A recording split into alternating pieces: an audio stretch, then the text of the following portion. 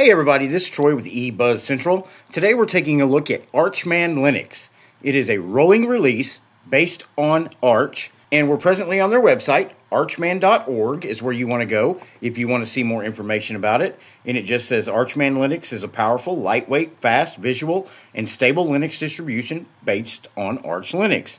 It's a rolling version. Try once. Here you can download the appropriate Archman Linux versions for you. We recommend that you follow the recommendation in the release notes. Pacman commands. You can get all the software you need from Pacman.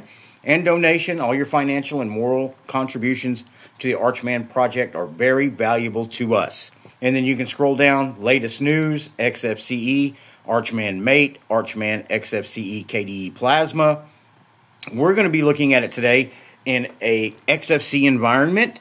So what we're going to do is we're going to go ahead and close out of this beautiful website and look at what you get. When you download it, put it on a USB stick or load it up in a virtual machine, you are met directly with the Calamares installer.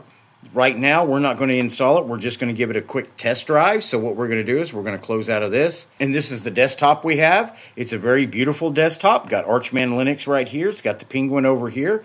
Let's do a quick right click. And as you expect with the XFCE environment, you can create a launcher, URL link, documents, files, desktop settings. Let's go ahead and click on desktop settings. And you can see the different wallpapers that you have available. Go ahead and make this a little bigger. And I want to look at just a different wallpaper. Let's click on that one and close out. And that's a beautiful wallpaper, archman.org. I love the artwork on the desktops. I really do. Okay, as you can see, we got one panel. It's on the bottom. You've got the power button. You've got sound settings. You've got your internet settings. Obviously, we've got updates available, 204 to be exact.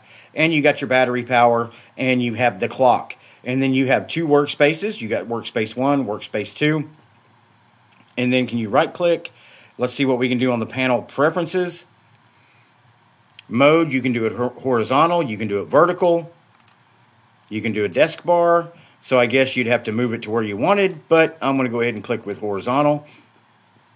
Intelligently hide, row size, all the good stuff you'd expect on an XFCE panel adjustments. So let's close out of that. You've got Show Desktop, you've got Firefox, which we were just in to look at their website, and then let's look at the File Manager. We open up the File Manager, and it's the Thunar File Manager in a nice light theme. Icons are nice and big and easy to read and easy to see. Overall, what to expect from an XFCE environment. It's quick, it's fast, it lets you get your work done, and it doesn't get in the way. So let's close out of that. And let's go down here and let's... All right, I like their take on the applications menu. Right now, it's showing all of your favorites. Settings Manager, let's go right there real quick. Over on Settings Manager, you've got About Me, you've got Appearance. Let's check Appearance. Right now, we're using the Kogor window. I'm going to leave that, or you could go Xarc Dark, but I'm going to stay with the Win. Icons, we're presently using the Surfin' Arc, but you've got Papyrus icon theme, Papyrus Light, Papyrus Dark. You would just click on that, those icons would change, and you'd be good to go. Fonts, right now it's running a Liberation Sans. If you wanted to change your default font, you just click on it. Come down here, find one that you would like. Let's just go with Italic. And let's select that, and it would change it across the operating system. And then you're good to go there. And then settings, menu buttons, event sounds, window scaling. Let's go back to all settings. Clipboard Manager, Desktop, Panel Profiles, Panel, Notifications. You open up your notifications. You got Do Not Disturb you can put on if you want to. And then you could go over and set notifications for specific applications. You can add or subtract those applications in here. If you don't want notifications from your settings helper, you just go over and click it off. You won't receive them anymore. It's that simple. And then your log. Back to all settings. File Manager settings, Screensaver, Text Editor settings, Window Manager tweaks. Let's look at that. Right here, cycling. You can adjust the way you cycle through windows. Focus, activate focus stealing prevention, accessibility, workspaces, placement, compositor, placement, minimum size of the windows to trigger smart placement. You can make the minimum size larger or smaller. And by default, place the windows at the center of the screen or under mouse pointer. So if you opened it up and your mouse pointer was over here, they would show up over here. So we're just going to leave that setting alone. And then compositor. Opacity of window decorations, you can make them opaque, you can make them transparent. You can go down here and adjust all of these to where you want. Opacity of inactive windows, window during move, during resize. It gives you the power to do everything you want to do there and really customize the operating system and the look of the operating system to the way you like it. Workspaces, XFC terminal settings, Bluetooth, color profiles, displays, default application, Archman settings manager, and it brings up language, language packs, user accounts, time and date, configure keyboard settings, add and remove software. Let's see what we got over here. Okay, if you're familiar with any Arch distribution towards the lines of like Manjaro, this is very familiar. Now, if you decide to go download Archman and you decide you want to install it, the first thing you need to do before you touch anything on installing software is come over here to this. It's the three little dots. Click on that and go down to Preferences. It's going to bring this window up. Go to Third Party. Make sure you enable AUR support. Leave that clicked on. Go back to General. Verify check for updates is on. And that's it. Then you'll be able to go over here and you'll be able to see categories.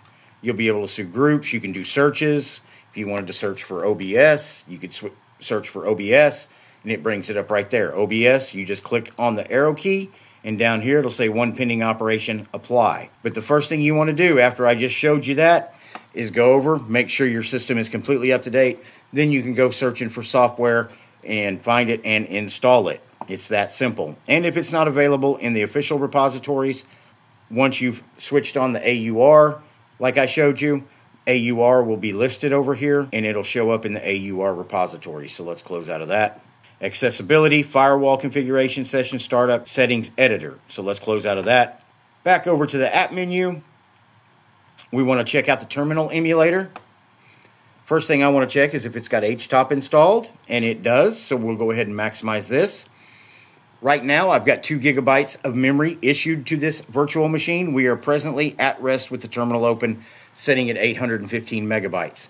That's a little heavier than some XFCE environments, but it's still less than a gig and pretty impressive. Of the 2 CPUs that I have issued to this machine, we are using less than 5% of those CPUs. So it's a very light operating system. It's a little heavier on the memory by about 300 megs. It's still under a gig. It's still solid, still quick, still an XFC environment on top of Arch. Let's close out of that. Then you got web browser, calculator, display, LibreOffice installed out of the box, sensor viewer. You got GIMP out of the box, simple screen recorder out of the box, and Inkscape out of the box. So those are some pretty impressive apps installed out of the box. Something you don't have to go and download. It's already there for you. It's just that much easier to get started. We go to accessories. You got Catfish File Search, Thunar File Manager, Task Manager, XF Burn. Education, you got LibreOffice Math. Games, you've got chess. And then, of course, the graphics we just went over. You got Ristretto Image Viewer. You got View Noir. Internet, you've got Pigeon Internet Messenger. And you got Firefox. Multimedia. You got Pulse Audio, Parole Media Player. You got MPV Media Player. Office, of course, LibreOffice, we've already discussed. Color profiles, Archman settings, your appearance, and system. What I do not see is a mail program. Let's look up mail. You do have a mail reader, but you're going to have to go download that. It's not installed from the initial ISO image. I love the menu layout that they have. It's simple, it's sweet. You can make it bigger and smaller, I do believe. You can make it bigger or smaller if you want. I mean, everybody's bragging about Windows 11 and their center icons and this and that and the other. I mean, Linux has been doing that for over 20 years. And this is a layout that I'm really familiar with right here. I mean, it's what Windows is copying. I mean, let's just get down to the brass tacks of it all. Windows one day hopes to grow up and be Linux. They never will be, though. In a nutshell, that's Archman Linux. Like I said, if you like what you see, and you want to give it a shot, go over to archman.org. You will have to translate it because it's in Turkish. Zip on over, translate it. See right now, you got to translate it to English, and there you go. Pick out the version you want to download. It's available in XFCE, Mate, or Mate, however you want to say it, LXQT, and KDE Plasma. Download it, throw it on a USB, put it in a virtual machine. Take it for a test drive. I think you'll be impressed. It's a good-looking operating system, and it's XFCE and Arch. How can you go wrong? Let's close those tabs. Okay, guys, tell me what you think of Archman Linux down in the comments below. And before you go, do me a quick favor, like, subscribe, or follow my channel. Doesn't cost anything, and at the end of the day, you can always unsubscribe. And if you want to follow me on my socials, or better yet, become a patron to the channel on Patreon, those links are in the description below. Thank you for watching my video, and I will see you in the next video.